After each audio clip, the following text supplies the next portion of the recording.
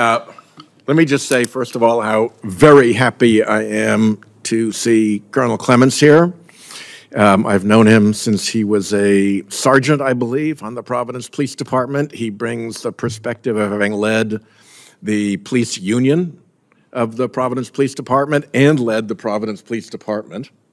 And having left both of those roles, both unscathed and with enormous affection and respect from the union membership, from the members of the police department, and from the community, where he was instrumental in maintaining solid, good, trusting relations between the Providence Police Department and the various Providence communities that it serves. So it's a real treat to see you here, my friend. And I wanted to ask two quick things. One, the COPS hiring program and the grants that go out always get a lot of attention, but what are some of the best ways that the COPS office works to build trust between communities and law enforcement that you were so instrumental in doing a great job with in Providence?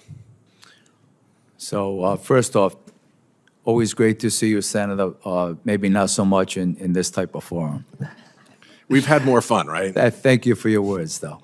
But look, the COPS hiring program is the flagship program, and I know it was integral to the work that we did in Providence. And I see now in this role the importance of looking at the applications.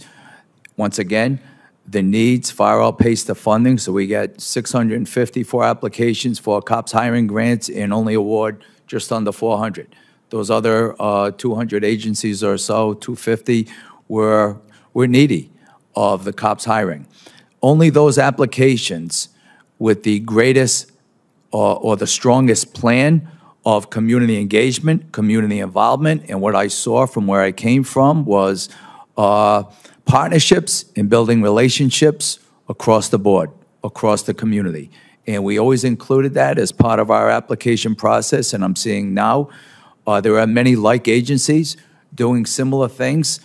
It's true. The word community is in the COPS office for a particular reason. It is community policing.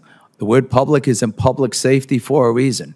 It will always be that strong criminal enforcement because people want to be safe. People want a community to live and thrive in, but they want it to be safe. So it will be those conversations with the community, community-informed conversations that drive the agency. And let's just be a little bit more specific in particular relation to the bill that Senator Cornyn and I worked on regarding de-escalation and crisis intervention and strategic alternatives to the use of force.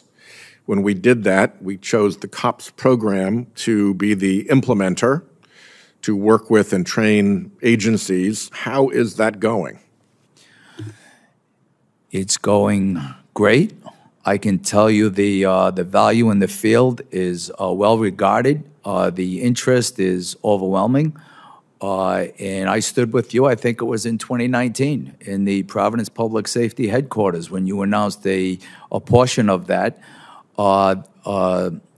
supporting and treating officers in crisis, the Stoic Act of 2019. I believe it's coming up, maybe the end of this year or next year.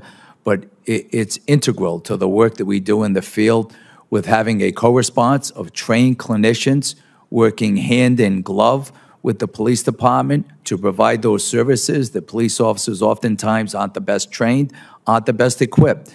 But in that De-Escalation Training Act, it imposed some very important terms like alternatives to use of force.